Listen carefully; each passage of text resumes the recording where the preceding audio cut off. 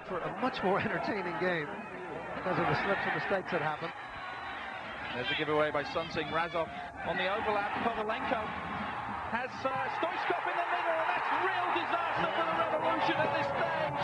Hristo Stoichkov break down in defense, and Stoichkov makes them pay. It's 2-0 Chicago.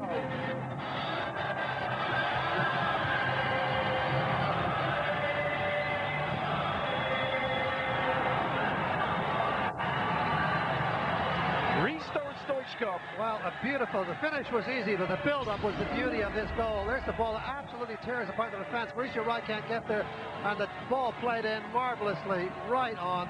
But that's Razov. That's a great ball from Ante Razov, and a great run, too, around the corner, and an easy tap-in at the end by Stoichkov. But terrific build-up.